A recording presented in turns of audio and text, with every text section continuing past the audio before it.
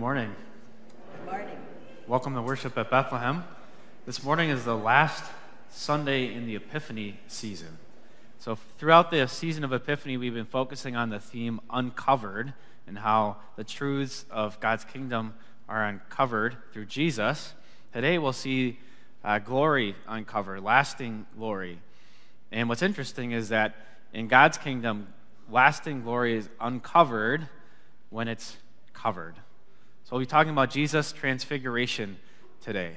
We'll follow the order of service printed for you in the service folders and also up on the screens.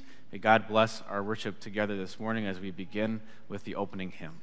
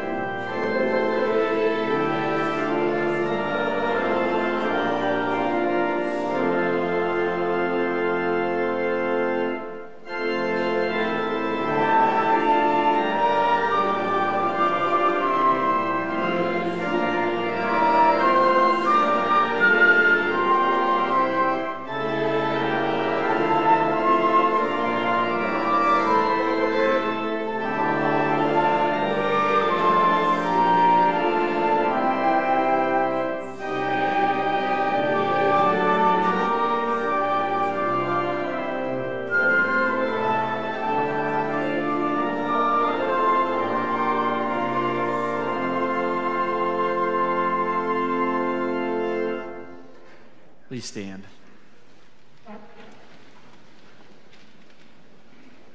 In the name of the Father, and of the Son, and of the Holy Spirit.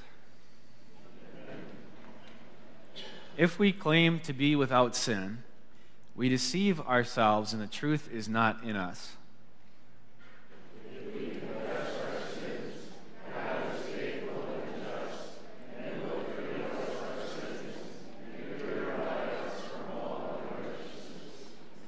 Let's confess our sins to the Lord. Holy God, gracious Father, I am sinful by nature, and have sinned against you in my thoughts, words, and actions. I have not loved others I have not loved others as I should. I deserve your punishment both now and forever. But Jesus, my Savior, paid for my sins with his innocent suffering and death. Trusting in him, I pray. God, have mercy on me, a sinner.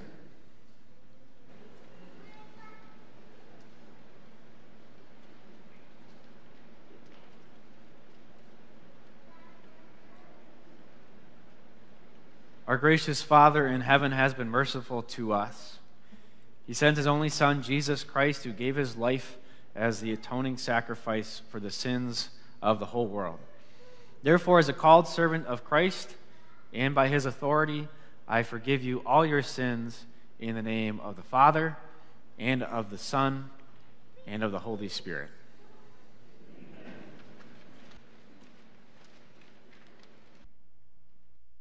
You can be seated as we continue with this two songs from our Sunday school. The first one is Shine, Jesus, Shine, and you're invited to sing for the verses, and the Sunday school will join for the refrains.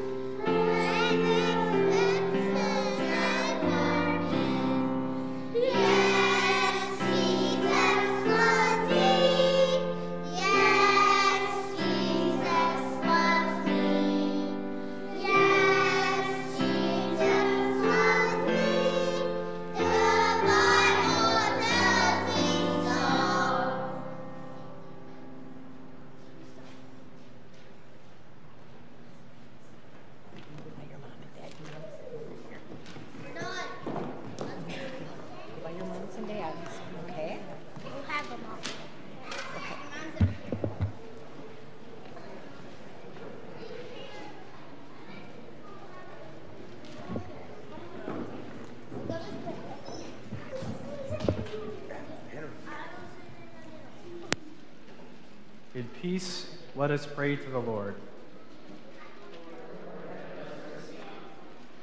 For the peace from above and for our salvation, let us pray to the Lord. Lord, have mercy. For the peace of the whole world, for the well-being of the Church of God, and for the unity of all, let us pray to the Lord. Lord, have mercy. For this holy house and for all who offer here their worship and praise, let us pray to the Lord. Lord, have mercy. Help, save, comfort, and defend us, gracious Lord.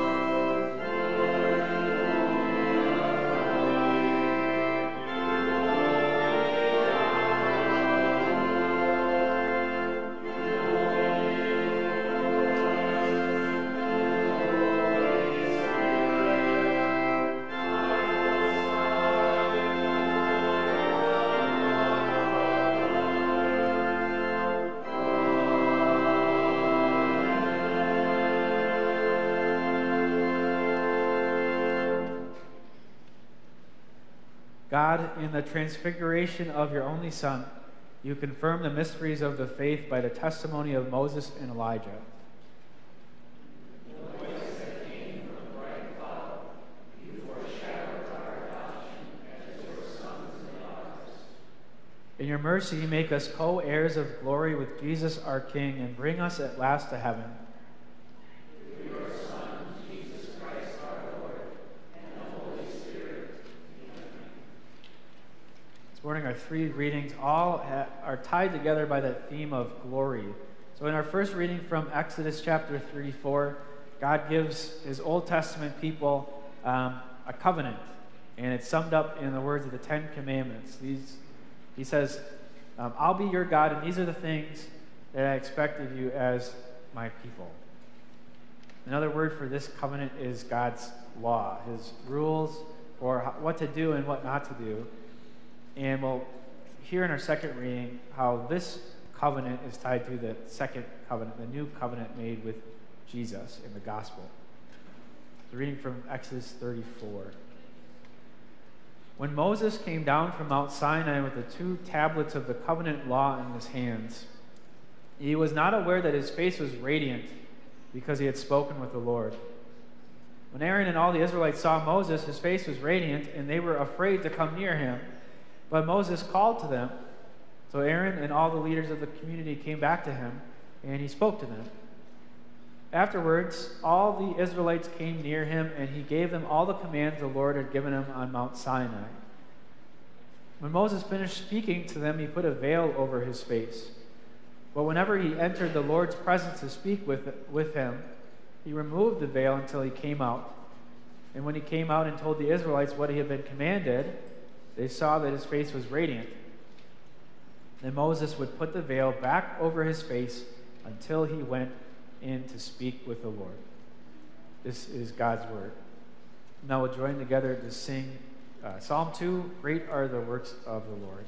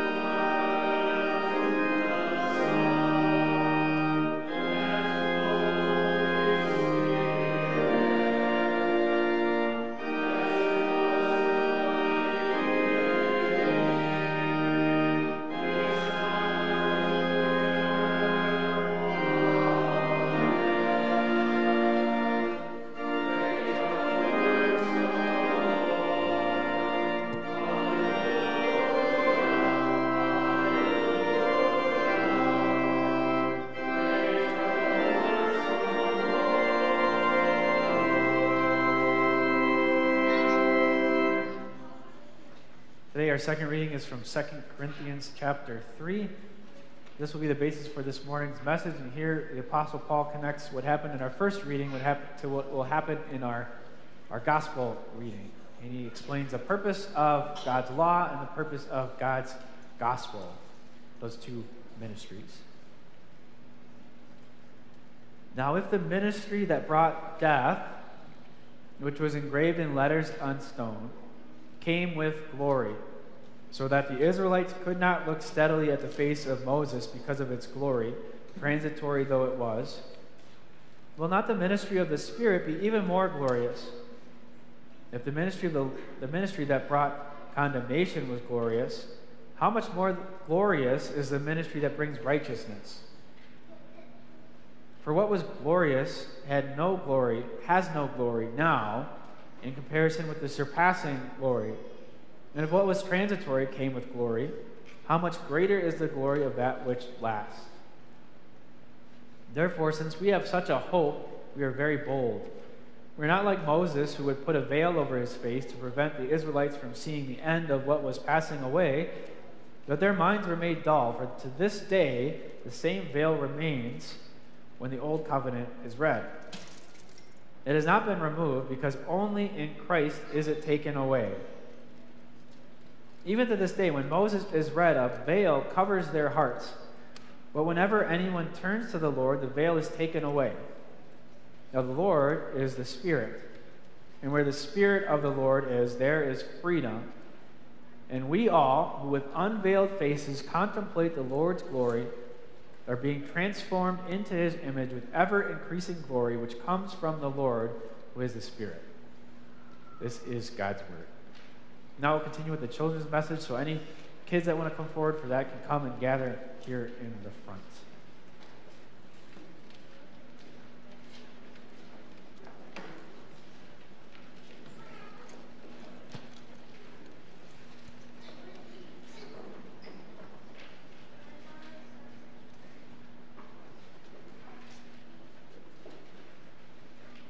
Good morning.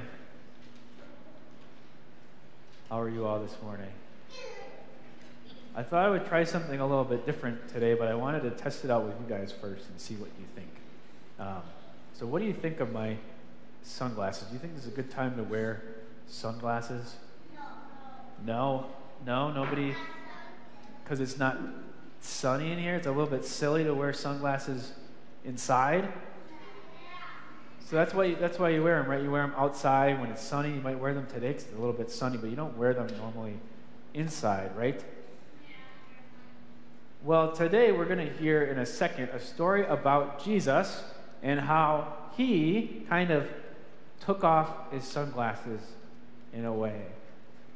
So we're going to see Jesus with his face shining like the sun. Normally, he looked just like anybody else, but at a time when he was here on earth, he went up on a mountain with his disciples, and his face started to shine like the sun. And it showed something about him. So what did it show about Jesus? Sydney? You don't know? What were you going to say? What did that show about Jesus? He wasn't just a man, but he was also... Who else was he? He was also the Son of God. Yeah, he was showing that to his disciples. And it's showing that to us. Jesus is not just a human being. He's also the Son of God. And then what he did after that is he covered up his glory again. And he went down the mountain. And he went to... Where did he go next, do you think? He went to another hill called Mount Calvary. Do you know what happened on Mount Calvary? Jesus died on the cross, right? Jesus covered up his glory as the Son of God, and he died on the cross for you and me. So when we think of, if you saw Jesus' face shining like the sun, how would you feel?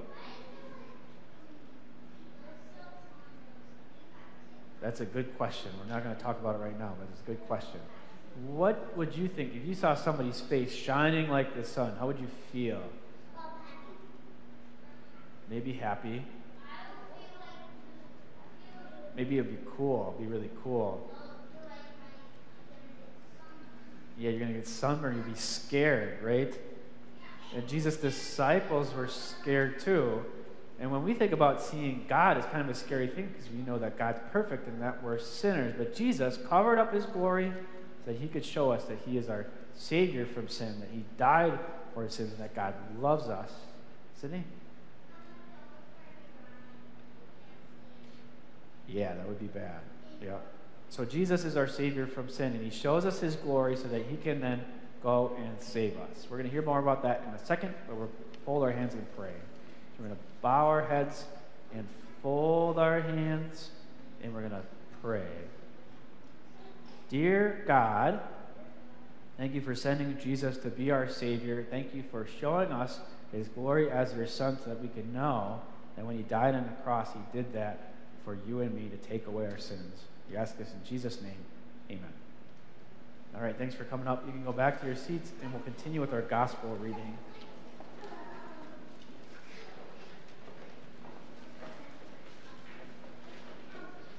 So our gospel reading today is from Luke chapter 9. This is the account of Jesus' transfiguration. Please stand.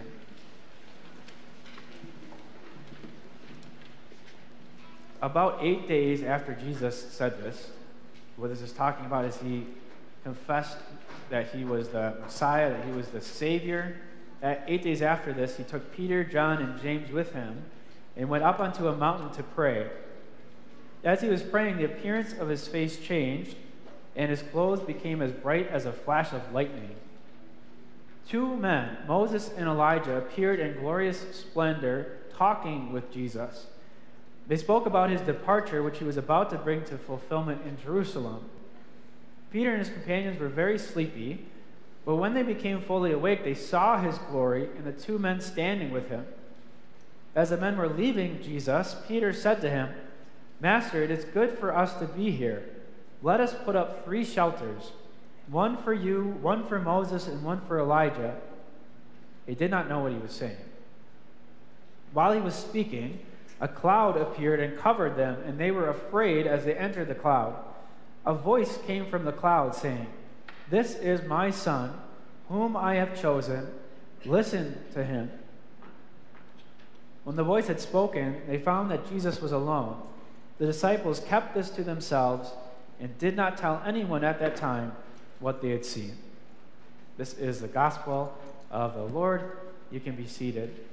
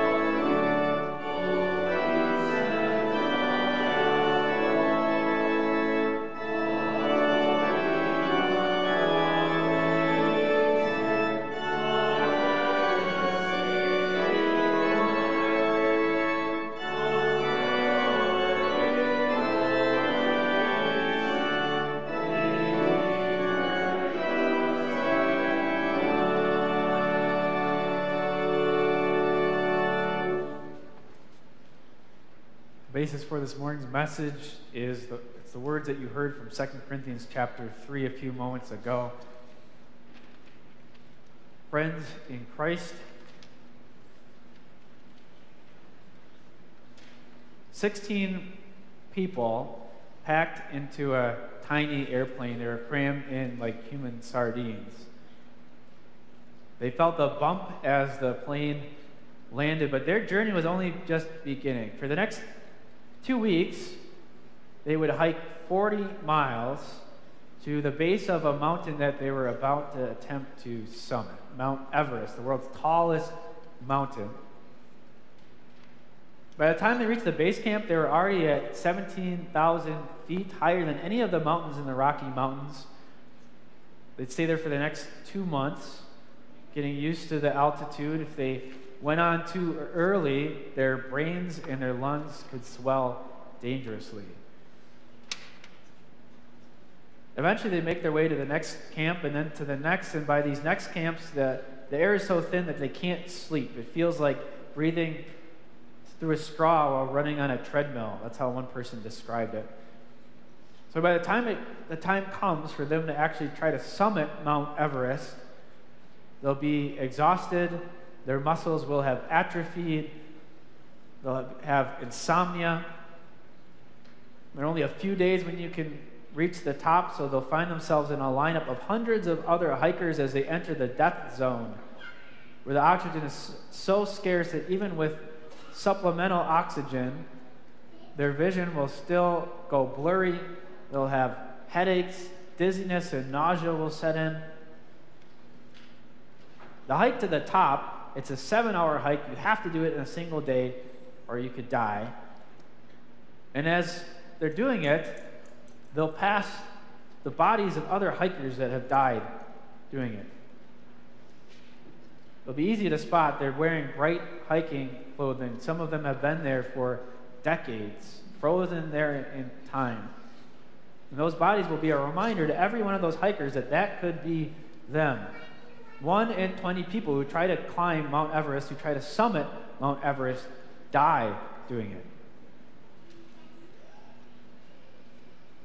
It cost about $60,000 to attempt to climb Mount Everest. $60,000 for a 1 in 20 chance of dying.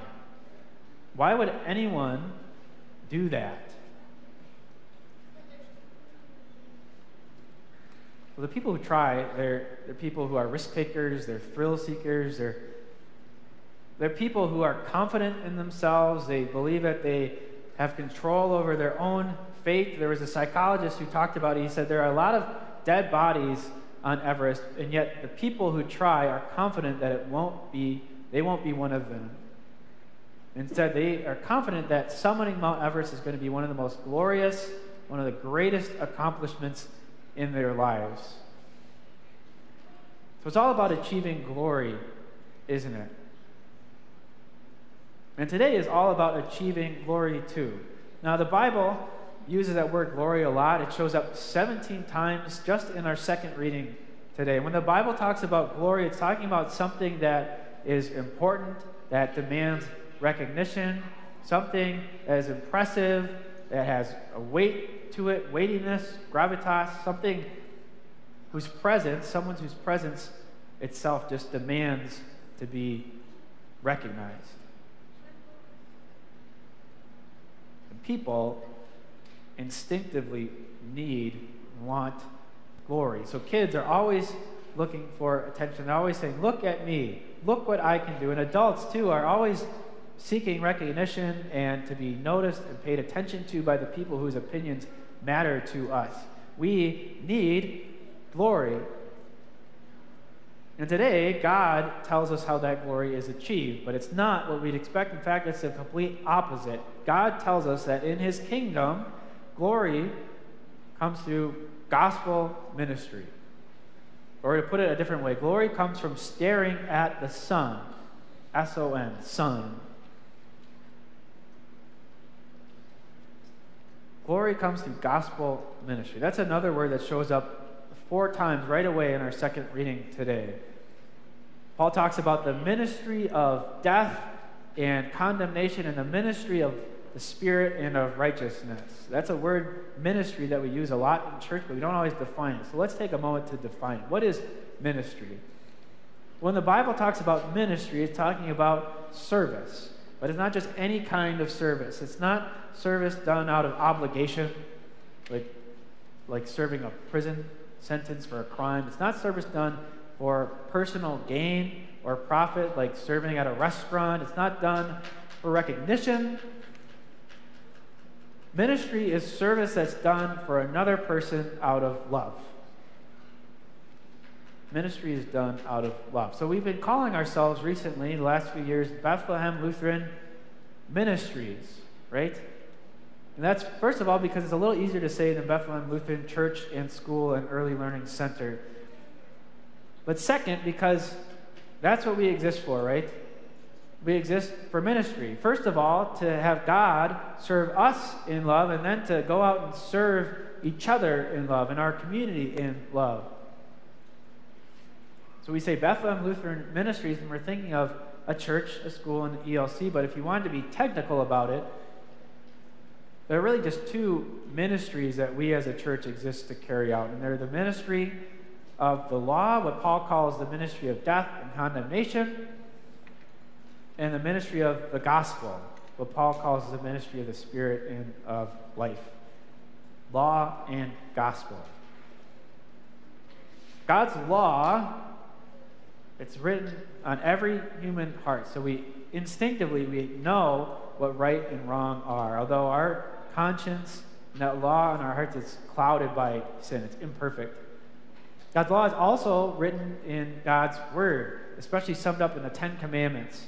Those letters written on those 2 stone tablets that God gave to Moses on Mount Sinai. His expectations for his people. God's gospel, though, it's not written on human hearts. So we never figure it out on our own. The only way to know the good news is by God sharing it with us. So Paul is writing about these 2 ministries, the law and the gospel, and he's trying to help us understand how they work together. And he's writing it to the people, the Christians living in a city called Corinth. This is a congregation that he founded, a congregation that he had moved on from. And since he had moved on from that church, some other ministers had come in. And they'd set up kind of a rival ministry to his. They'd set up this ministry that was all law-based. So they said that Paul was too easy on the Corinthians. He gave them too much gospel. You can never expect to change, to transform, to find glory by just having it handed to you, they said. You should have to work for it. So they set up expectations for the Corinthians. They gave them ways to distinguish themselves, to achieve glory for themselves. And the Corinthians almost bought into this. It came naturally to them to believe that this could be true. That glory isn't something that's just handed to you. It's something you have to achieve and earn for yourselves. They set the law in opposition to the gospel. And this is something that churches can do today, too, that we can easily do ourselves, because it's built into us to want to achieve glory, to want to get glory for ourselves, and to think that we're capable of getting it. So we can just as easily make church about achieving glory by our efforts, by doing service to get recognition for ourselves, or to gain things for ourselves, or out of some obligation that we feel. So Paul seeks to set the record straight, seeks to help us to understand the real place that the law and the gospel have. He says they're not opposed to each other, they actually work together. They're like Act 1 and Act 2 of God's story of our lives. So in Act 1, in the ministry of the law, that act ends in death and condemnation. So the way it works is, if you think that you can find glory for yourself, lasting glory, then you can try, but no matter how many mountains you summit, no matter how many things you achieve, you'll always find a higher mountain. There will always be something greater to achieve. You'll never reach the top. You'll always fall short at some point. You'll always reach a point where your strength runs out. There's nothing more you can achieve. And you find that you, just like every other person who has ever attempted to find glory in this way, have fallen short of the glory of God. The law, Paul says, is glorious, but it brings glory to God and not to us. It shows that God's right and we're wrong. We claim to be able to achieve glory for ourselves. We claim to be able to, we're capable of lasting glory, of obeying Him in every way. But it's not true, is it? We're confronted with God's law, especially in those 10 commandments, and He shows us that if we really wanted to earn our way to glory, then what we would have to do is not just summit one of each of those mountains, but all 10 of those mountains. We'd have to love God and listen to Him and honor Him, but also love human beings and listen to authorities and honor others and honor marriage and speak well of others and think well of others. And when we realize that it's not possible for you and me. And we die. We stand before God's 10 commandments and we stand condemned. And the thing that Paul wants us to realize is that is entirely the purpose of God's law, of that ministry of the law, to kill and condemn sinners. So if you set up a ministry that's only that, it can only end in death. And so we need that show to go on, so to speak. We need Act 2. We need the gospel ministry to follow that law. When we realize that we can't save ourselves, we need to hear about what God has done for you and me. And that gospel ministry, it's not written on 2 tablets of stone. It's not written with ink. It's not chiseled in, but it's written on an old rugged cross like this one that sits in the front of church. It's written in the blood of God's Son, His holy and precious blood. In the gospel ministry, we find out that we don't need a Savior who goes up on the mountainside and His face shines like the sun and we cower in fear like those disciples. We need a Savior who not only is that, but who also comes down to us, who reaches us in the depths of our sin, and who goes even further, who suffers hell for you and me. We need a Savior who will do and do not all of God's commandments, who will keep the law in our place and will not fall short. We need not a Savior whose face shines like the sun, but we need a dead Savior.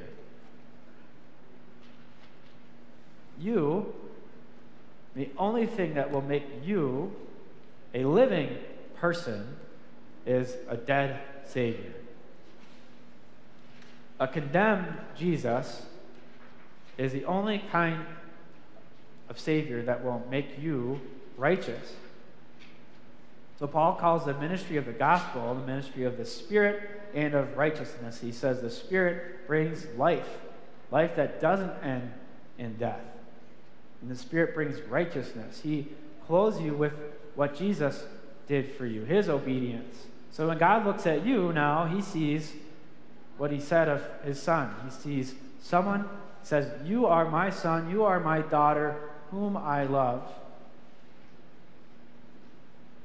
The ministry of the gospel brings lasting glory in the last way we would expect.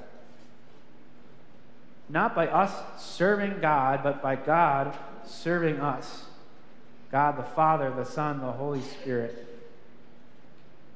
Dying for our sins and calling us to faith and giving us life. So let's go back to that first question. How can you and I achieve glory? Not just temporary glory, but lasting glory. We can't. We will never be the Son. We'll never be able to conjure up our own glory for ourselves will only ever be like the moon, reflecting the glory of God's sun.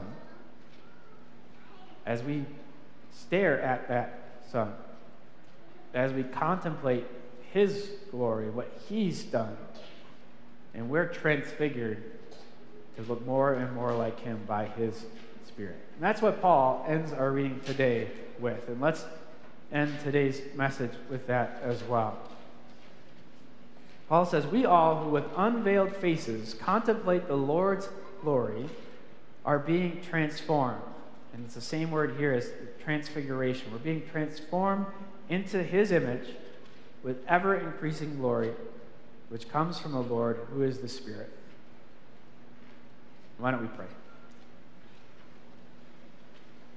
Dear Heavenly Father, thank you for giving us lasting glory in your Son. Not through your Son up on the mountainside, his face shining like the sun, but through what he did as he covered his glory and died on the cross for our sins. Help us to find in Jesus the true power of your Spirit, the true power to change and to grow together as we carry out a ministry of law and gospel here at our congregation. We ask this in Jesus' name. Amen. Now we'll confess our Christian faith together with the words of the Apostles' Creed. Please stand.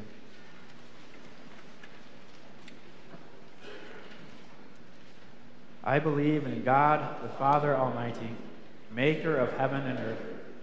I believe in Jesus Christ, his only Son, our Lord, who was conceived by the Holy Spirit, born of the Virgin Mary, suffered under Pontius Pilate, was crucified, died, and was buried. He descended into hell. The third day he rose again from the dead. He ascended into heaven and is seated at the right hand of God the Father Almighty. From there he will come to judge the living and the dead. I believe in the Holy Spirit, the holy Christian church, the communion of saints, the forgiveness of sins, the resurrection of the body, and life everlasting. Amen. You can be seated, and we'll continue with the offering. During that time, please take a moment to sign the connection card. We'll also watch this month's edition of the Wells Connection.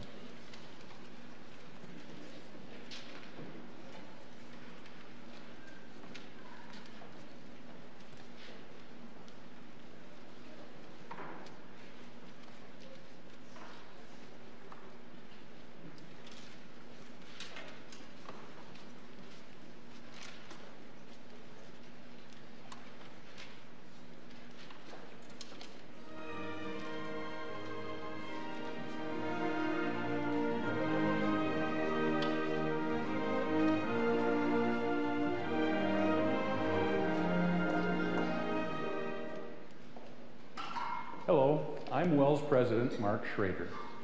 Big versus small. When it comes to schools, we might assume that big schools have more opportunities, while small schools have a friendlier atmosphere. But Michigan Lutheran Seminary doesn't fit the mold. Instead, it offers the best of both worlds.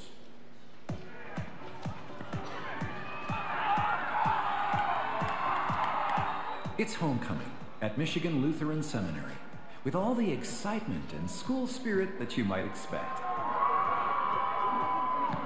While this event has all the hallmarks of a big school game, Michigan Lutheran Seminary is better known for its small school atmosphere, as a place where everyone knows your name. And it's really nice just because you have such like a family bond with like everyone here. Everyone is just so welcoming, and it feels like you just have a lot of siblings. Many of the students live in dormitories, which fosters lifelong relationships with friends who share a common faith in Jesus.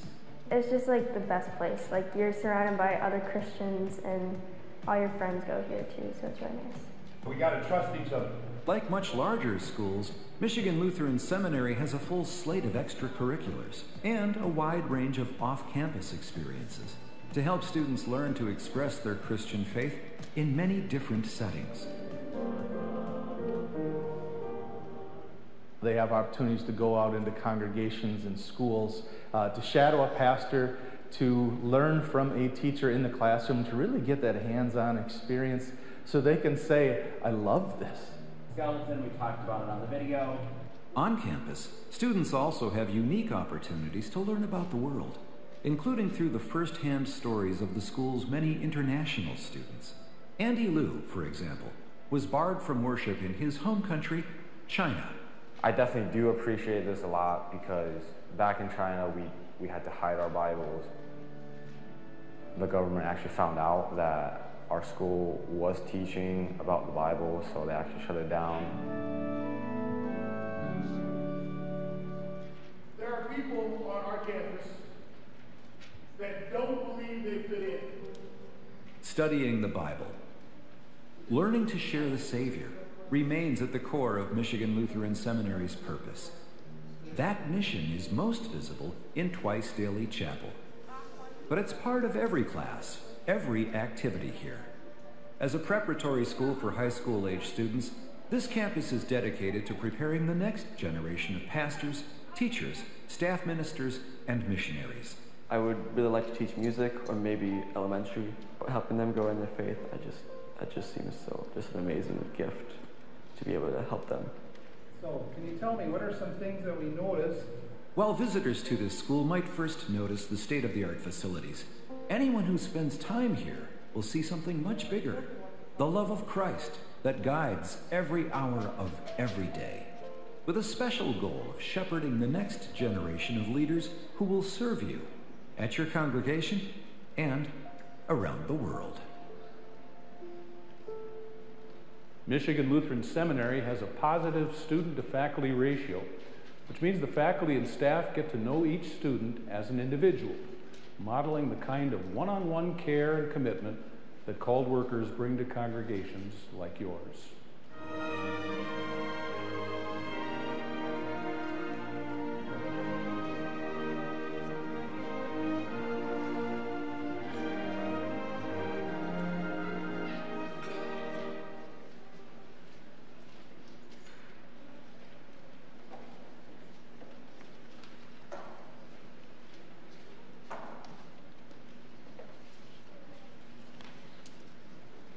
We'll continue now with the responsive prayer. We include a couple of additional prayers today. One on behalf of the family of Ginny Radical. Ginny was the oldest member of our congregation. She was 95 years old, but she was called to her heavenly home this past week. Her funeral will be held on Wednesday at the funeral home in Hortonville. So we'll have a prayer for her family. Also a prayer of thanksgiving for Dave Abling, who had successful surgery this past week. Pray as he recovers from that. And a prayer for Pat and Dick Schrader, who celebrated their 59th wedding anniversary this past week. And a prayer for Ukraine, the people living there, the people, our brothers and sisters in the Ukrainian Lutheran Church, that's our sister church body over in that country, and also the U.S. service people who are over on the border of Poland, including Matthew Belisle, who's the grandson of Len Belisle. So we keep them in our prayers today as well. So join in the responsive prayer. We pray not just for this church, but the church of Christ throughout the world and for all people. Heavenly Father, your Son Jesus revealed his glory to Peter, James, and John.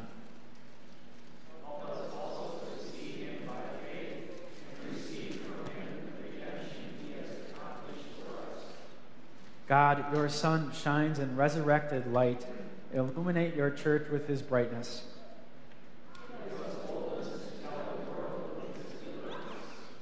Lord, you once appointed Moses to lead your people, and you sent your Son Jesus to found and lead your church.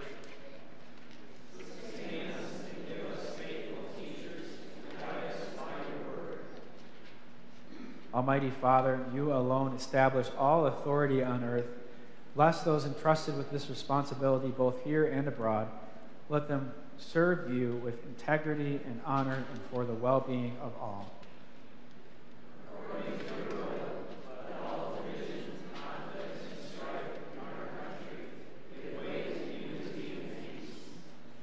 Heavenly Father, comfort the family of Ginny, you've called home to glory in heaven. We praise you for having made her your child in baptism and sustaining her faith through the good news about Jesus, her Savior. Thank you for the blessings you brought to your church, this community, and her family through her life of Christian service, and may the peace and promise of your Son's sacrifice on the cross and his empty tomb bring assurance to the hearts of all who mourn. Gracious Lord, healer of diseases, thank you for blessing Dave with recovery from his surgery, and we ask that you would continue to give him that recovery, and we give you thanks for the physical and spiritual strength you are giving him in this time of affliction. And eternal God, your love endures forever. With mercy and might, you sustained Pat and Dick Schrader with blessing upon blessing as they now give you thanks for 59 years of marriage. Preserve their faith by your word, consecrate their hearts to your service and to each other, and lead them forth in your peace as they continue their lives together. Finally, Father in heaven and Lord of creation, in your mercy we ask your favor on Ukraine, a country that is now engulfed in war. Watch over those in peril, comfort the prisoners, relieve the suffering and the wounded. We ask that you would especially keep our brothers and sisters in the Ukrainian Lutheran Church close to you by the power of your word. In the midst of conflict, let your word continue to work and continue to be preached and spread. Let sin be repented of and turned to, and Jesus turned to by the power of your Holy Spirit through the gospel. Also be with our service members who are over on the border as they continue to serve the people there. We ask all these things in the name of your Son, Jesus, in whose name we also pray. Our Father in heaven, hallowed be your name. Your kingdom come, your will be done on earth as in heaven. Give us today our daily bread. Forgive us our sins as we forgive those who sin against us. Not into temptation, but deliver us from evil. For the kingdom, the power, and the glory are yours, now and forever. Amen.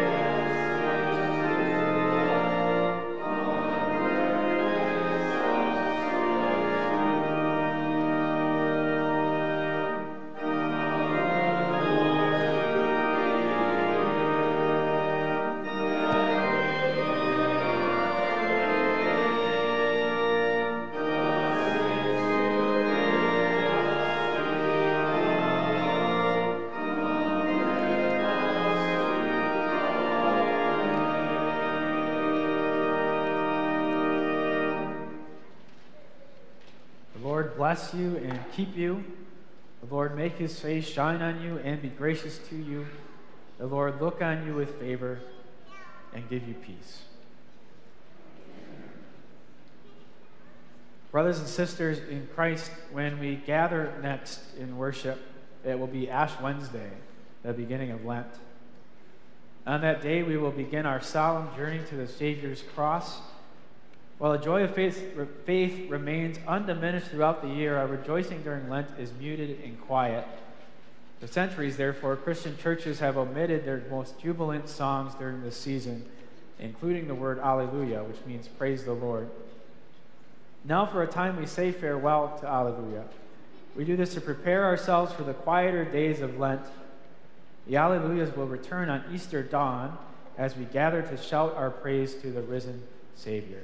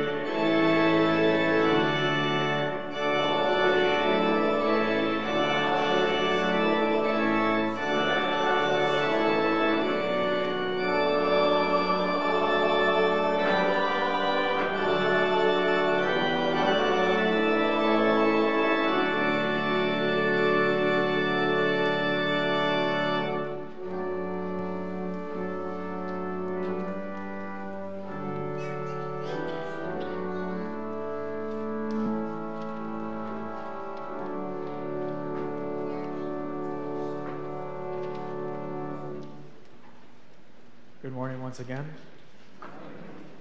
Just a couple of announcements this morning. A couple of things going on this week. On Tuesday night at 6 p.m., we're starting a new Bible Basics class. So it was supposed to start last Tuesday, but the snow and the weather made us postpone to this week. So if you know anybody that might be interested in that, or if you yourself are interested in coming, that's Tuesday at 6 p.m. here at church. Then Wednesday is Ash Wednesday. So we'll have services at 3:30 and 6:30 with a meal in between. That'll start around 4:30 after the first service. That's sponsored by our Sunday school. And then next Sunday is the recognition dinner. We'll recognize a number of people for their service to our congregation and to the church. You can sign up for that out in the hallway on the tall table out by the coat rack. Sign up for that so we get an idea of who is going to be there for that. But everyone's welcome to join. And those are all the announcements that I have this morning. You can find the rest of them in the news and notes. God's blessings on the rest of your week.